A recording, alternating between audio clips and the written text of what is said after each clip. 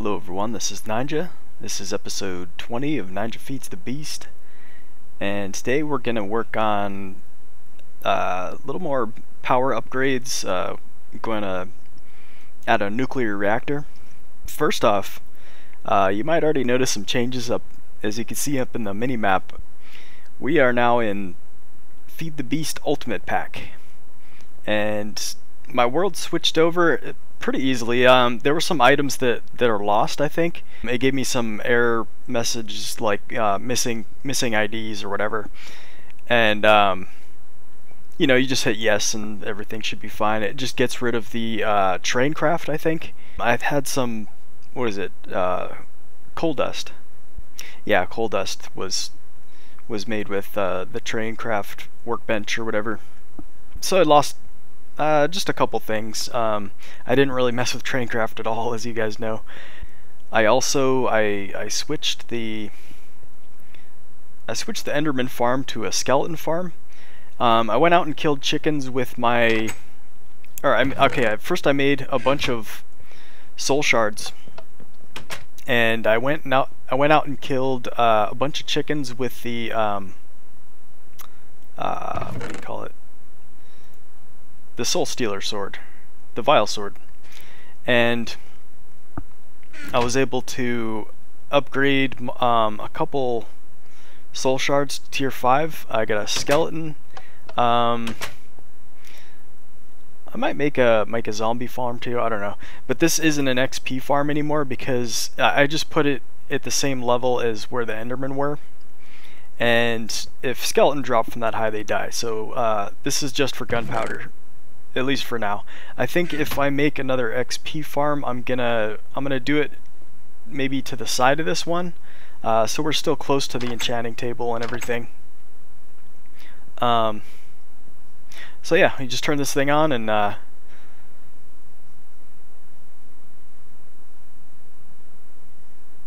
or no, this yeah, this is a creeper. Why did I say it was a skeleton? I don't know what I was thinking. Yeah, this is for gunpowder. So, because we're gonna need a lot of this for the iridium plates, so we can have industrial TNT, so we can put that stuff in the what is it? The implosion compressor. I just have a bunch of transposers that they fall and die on here, and I just have pneumatic pipes under all these, and they all just go into a chest. And this is all automatic. I don't have any, you know, I could just put one in the middle and send it a redstone pulse through a timer, but since the timers cause a little bit of frame rate issues, I'm not going to need to do that. So this is good. Alright guys, I almost totally forgot to mention this. I got an uncrafting table finally. I got the maze map focus. I went to Twilight Forest and I found a labyrinth, and there's a room that has like a bunch of chests behind bars, and I think I got it in there. It's either that or from a drop. I don't remember seeing it in the chest, but I didn't really have a lot of time to look in the chest because yeah, I had a bunch of what are they, minotaurs coming after me, and those guys can kill you pretty quick. So I went in and I looked at one real quick and I broke it with the chainsaw and collected everything from it. So when I got back from the Twilight Forest, I noticed it was just hanging out in my inventory. So I was like, hell yes, okay. And I made one, and there's a lot of things you can do with this thing. You can repair stuff. You can get the components that you originally made the thing with. So I could grab like a stick out of this since it's almost broken. Or you can actually upgrade to, I could make this a diamond sword. I think that's going to cost like 45 levels though, or even more. Let's check this real quick. Cause yeah, that'd be, or oops, wrong thing.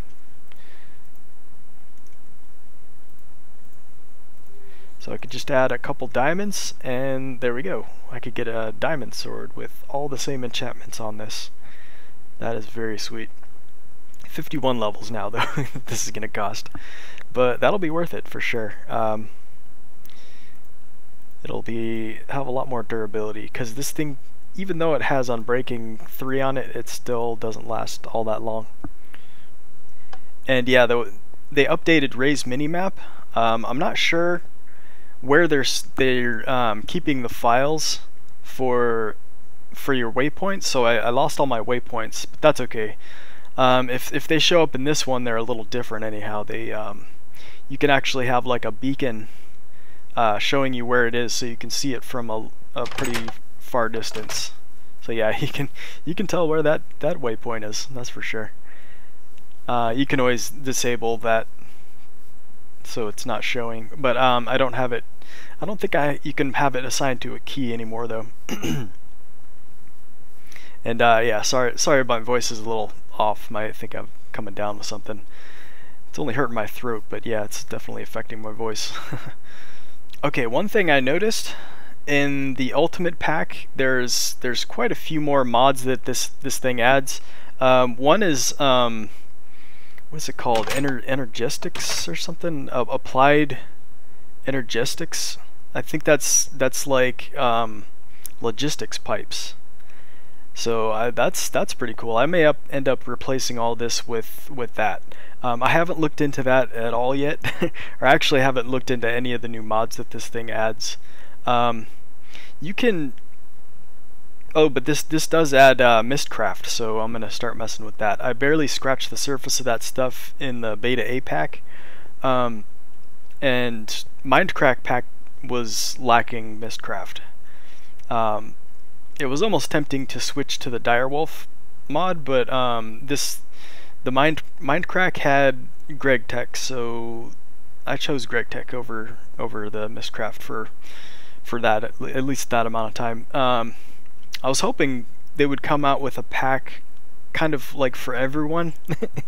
At the time that they released the Mindcrack and the Direwolf, it was kind of strange. I thought they were just coming out with like a Feed the Beast, but you only really had those two options at the time. So that was a little disappointing back then, but you know, since I follow a lot of the guys from the Mindcrack server, and you know, I like watching all their stuff and following along with those guys, so I chose to go with Mindcrack. But I'm excited now that the Ultimate Pack is out for sure. It's nice having a pack that's not like, you know, linked to another YouTuber.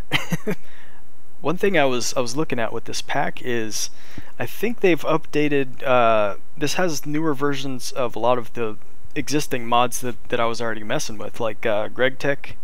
I think has some new stuff. Or not Greg. Let's get into the mods here. Okay, Greg Tech add-on.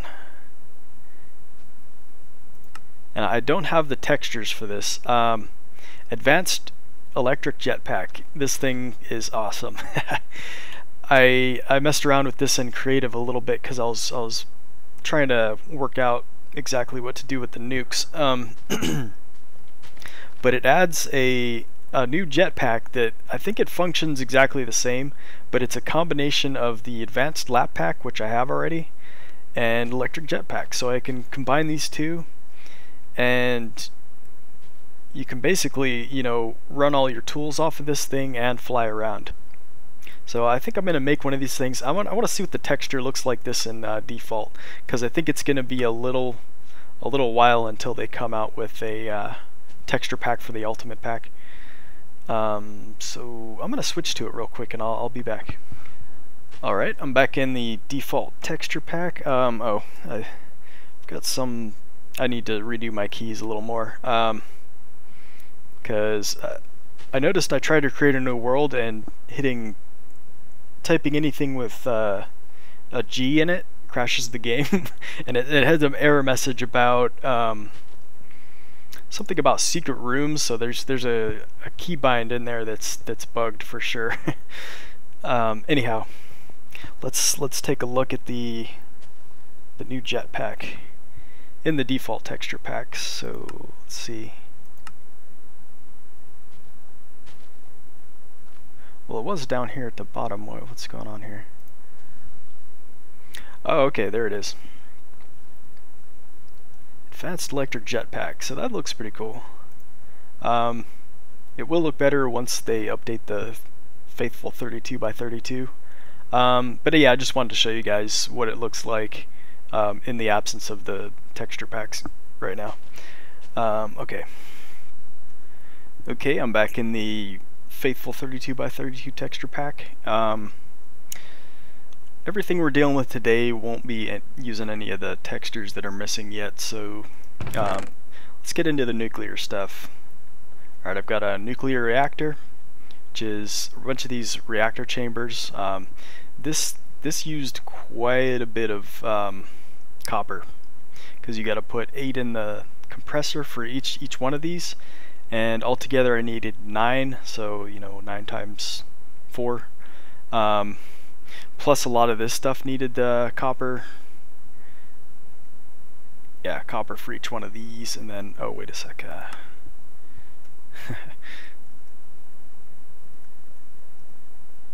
Oh yeah.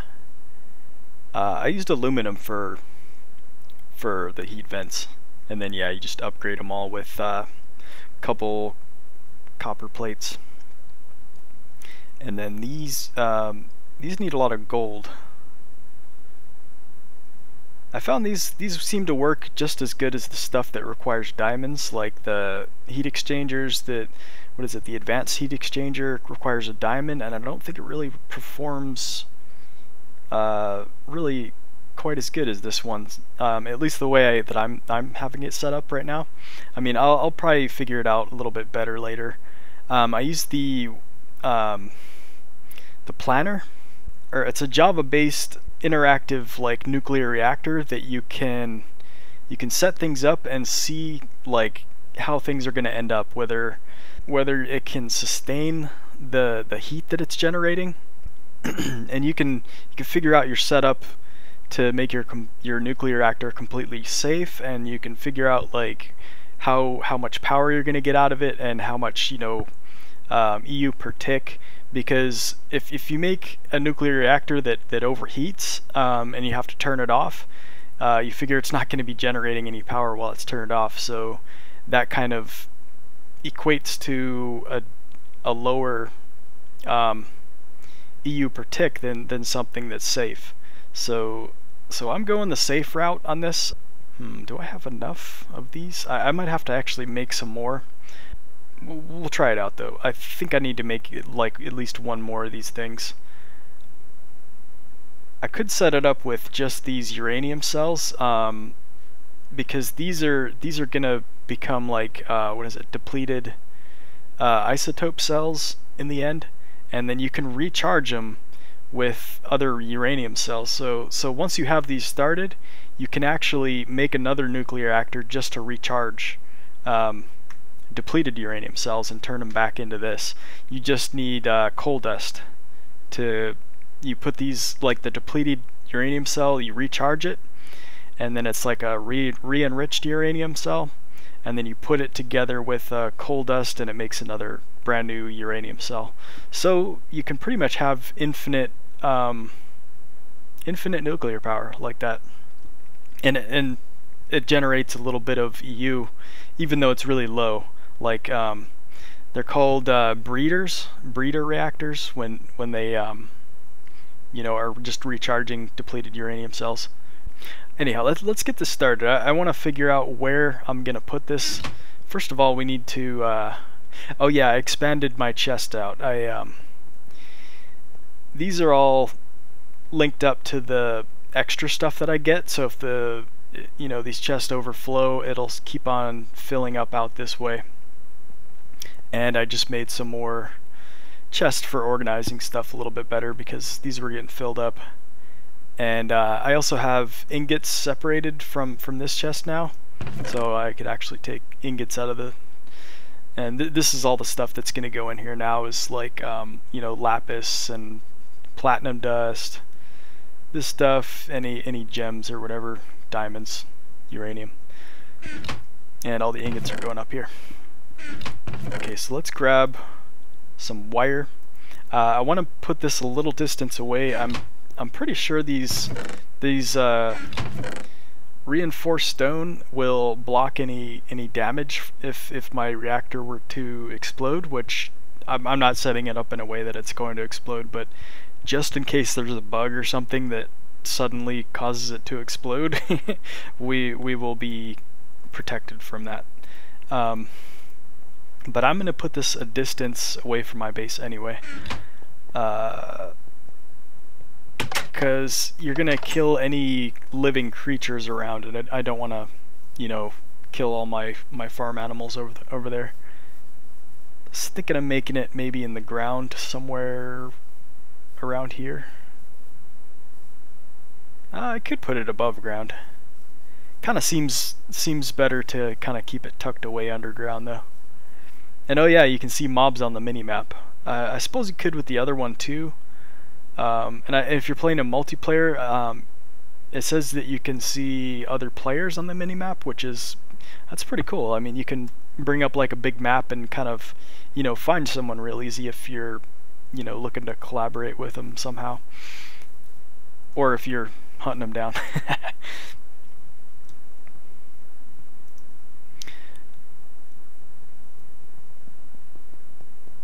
So yeah, the nuclear reactors, this one's going to generate, I think, just a little bit more than my MFFS power converter is working at. So not really too much extra power I'm adding here. I'd have to probably make a few nuclear reactors or set it up a little differently. I know Greg Tech adds some more nuclear components that'll keep things maybe a little bit cooler. But for now, this is only going to be generating, I think it's like 150 or 160. I'm just going to put these two guys right next to each other, and okay, let's just go get this thing built. Okay, I think I'm going to start from within my house actually, because I want to link it up to the wire right away. But this is the input wires from the thermal generators and the solar panels, so I want to link it up to this one. I'm not sure what the maximum EUs this thing can carry is, but I don't think we're going to hit that anytime soon with this anyway.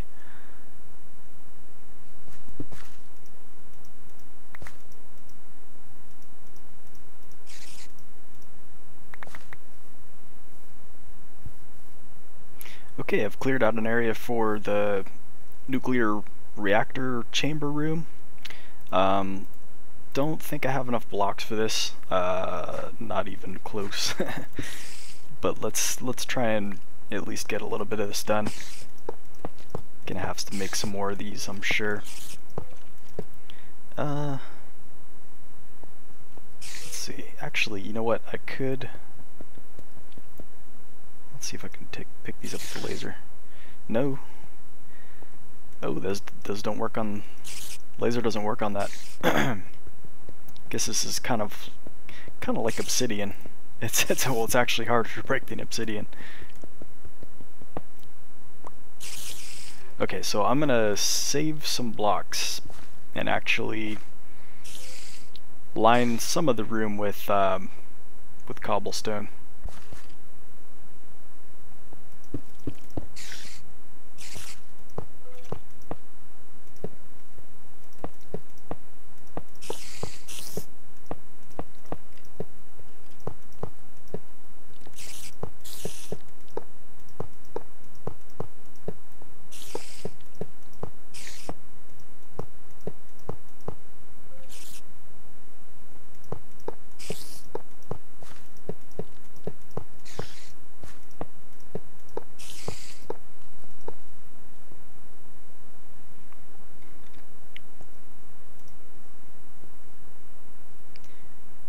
Okay, and I'm putting the wire, I'm having it so the wire kind of, there has to be an opening for the wire to come out of this chamber room, like, so some of the blast can get out if it's just coming straight out of the room, so you gotta kind of curl it out. That way if the blast comes out this way, it's gonna get stopped by one of these bricks. And let me finish this up so I can show you. So yeah, the wire's gonna come out, so the blast would be coming out like right here, and I think the blast will pretty much stop right here. It can't really get up this whole, because the way these blasts work is I think they come straight out and they don't go like around corners and stuff, so this should prevent it from blowing anything else up, hopefully.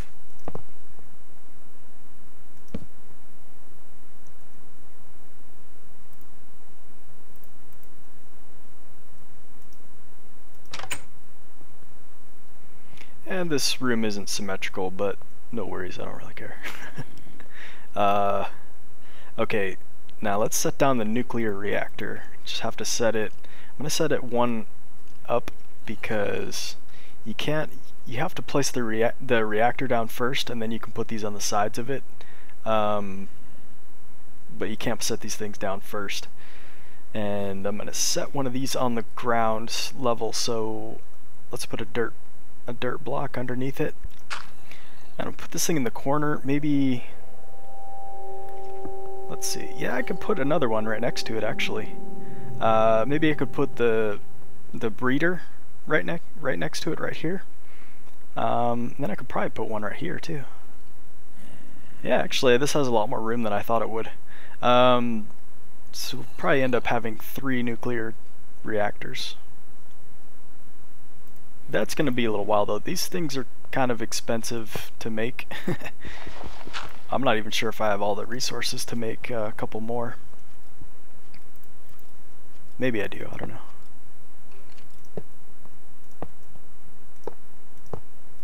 Okay, and so there's your nuclear reactor. The default one just has about this much space, I think. So the more chambers you add on adds more lines of like space that you can put nuclear components in. Okay, I'm gonna have to go back and grab the nuclear stuff, and you have to have a wire touching this somewhere. I'm gonna have it touch right there, I guess. Yeah, that'll be good. And you have to have a lever to turn this thing on.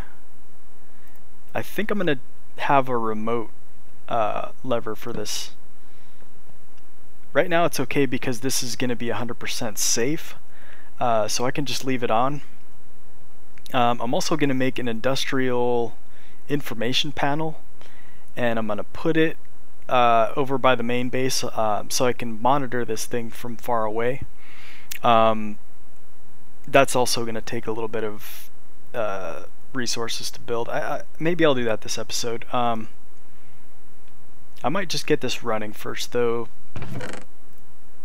and I just cleared out my whole inventory because these things don't stack, so they take up a lot of your inventory space. I just want to make sure I have all the necessary things with me though. That's good. Yeah, I don't like to leave it behind.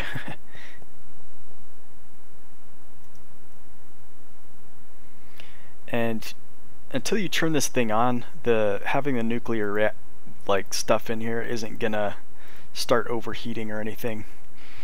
And that's how you can stop it from overheating. Actually, you just turn it off. So that's why it would be good to have some control from a distance for this thing. Like I'll have the information panel over there.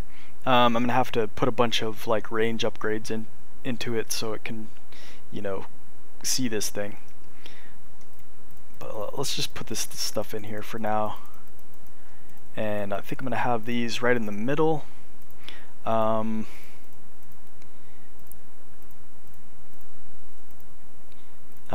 way I had this set up was I remembered it because it was shaped kind of like a butterfly. So I think I'm gonna need 4 more of these heat exchangers. Okay, I didn't make enough components, apparently.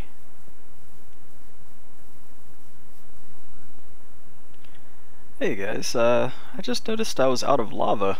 Like, there's no lava running through any of my pipes. It's like, what the hell's going on here? I go check this out, and I was thinking, okay, I placed some blocks up next to this I put some wire up next to it, maybe that was causing it, or maybe putting blocks right here. I had a pathway so I could easily get to my reactor chamber. But no, it's it looks like an Enderman. This is what I'm guessing happened. An Enderman teleported into my lava tank and placed a dirt block. How the hell is that possible?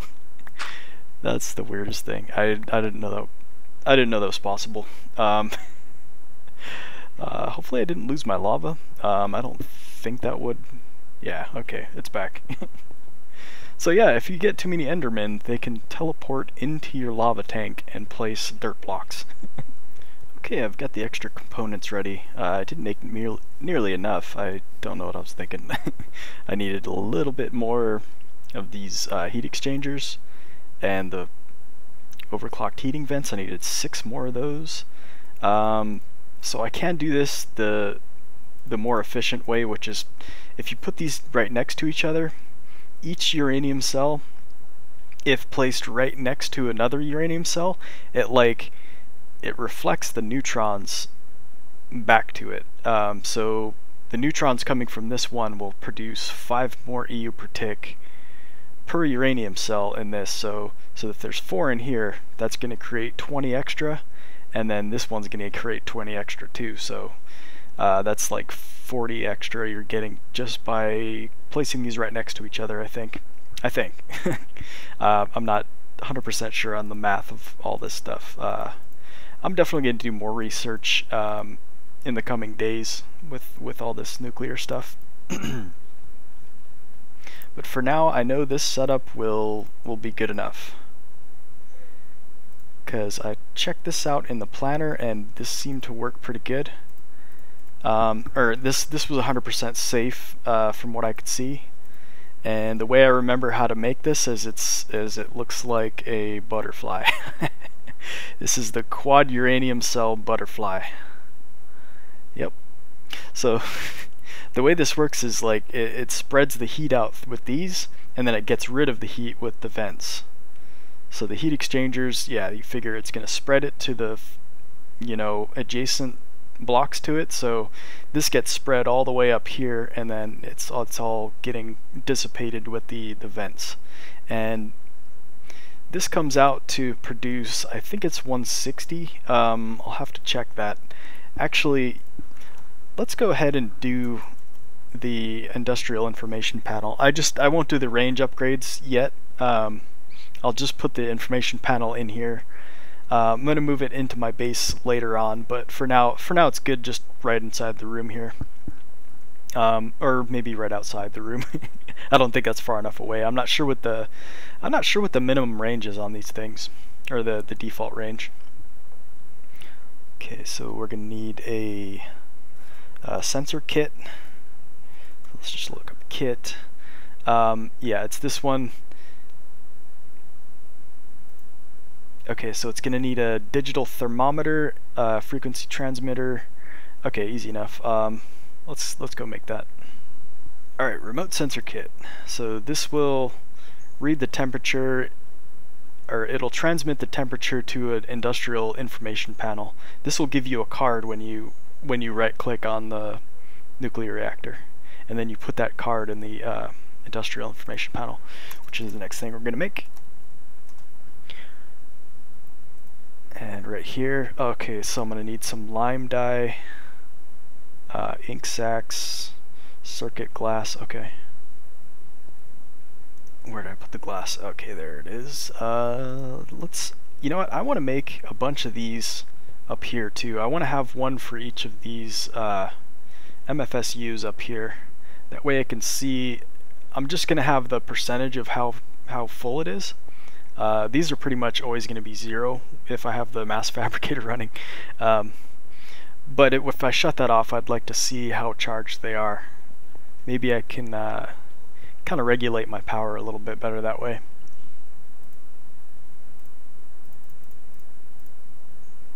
Alright, 6 of those. And then for the extender, just going to make 1 of these for now. This is just for the nuclear one.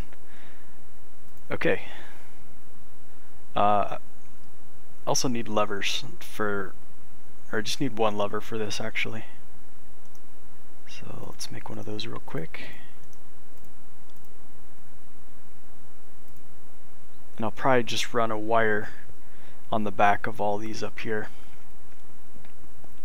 But I'm not setting those up right now because I need to make a bunch of energy sensor kits for those, I think.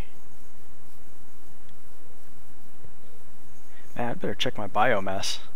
If Enderman set a block in there too, that would be bad. Alright, so that's ready to go. Let's right click on this. Now that gave us a card. See, it says remote sensor mounted, sensor location card received. So if I move this to a different location, this card pretty much becomes invalid. And you put this in here and you can get a couple circuits back from it, so it's just not a complete, you know, trash. Okay, let's put the information panel right outside here. Let's okay, yeah, let's put it. It'll get a signal from this, I think. Yeah, see, it lit up right away. So that's cool. Move the light up there, and we just need the extender. Okay, let's put the card. Card goes up in here. These are the range extenders. Okay, so you put the card in here, and it says what you can name this thing. I'm not going to. I'm just going to leave it blank because we know what it is. It'll show here. I'll show you all the indicators here. It says temperature for T, 0, max heat 10,000. You can increase that with there's some components you can put in the reactor to upgrade that. Melting. So if the temperature gets up to 85, you're in trouble. And if it's over 10,000, yeah, it's gonna blow up. Output, and this is EU per tick, and this is the remaining life on the uranium cells. So this will run for 2 hours and 46 minutes 40 seconds, and you can see that's off. So once I turn it on, you'll be able to see it there. I don't really need the max heat and melting temp information right there. We'll leave all the rest of these on though. And this makes it so it's just the numbers. That can be useful for other things, but it's kind of nice to know what those have, the like EU per tick and stuff like that, not just a number. Okay, let's turn this thing on. It says on, and it's 160 EU per tick. So that's pretty good. That's not too bad. It's we could set up maybe another one of these guys. I don't know if I'm ever going to do the quad cores again though, because I think it wastes a lot of this copper. I mean, I have infinite copper coming in, so I guess it's not a big deal. But I can actually get 180 out of a single, like if I put single uranium cells in these 10 slots right here, that will produce 180. So it's a little better, and it doesn't cost the extra copper. But I'm going to need extra components, because see, this doesn't even have to be 6 chambers. I could probably have this 4, because as you can see, you can move everything over 1 and then cut off like all of these extra slots right here. So I think that's like 2 extra chambers right there. I don't know though, it's fine being at the maximum. Probably going to upgrade it in the future. So yeah, there we go. I've got, I forgot about that. we want this to actually be on its own. Yeah, I'm gonna grab the card out of here and move it. Because we want to be able to shut the door and still read the information about it. So let's yeah, and I think these can always just be broken down. They won't turn into a machine block or anything because they're not made with one. And And I do have another lever. Put that directly on it.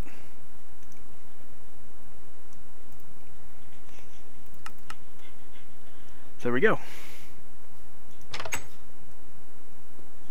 Alright, and with that, I'm going to call that an end of this episode. Thanks for watching, everyone. I'll see you next time.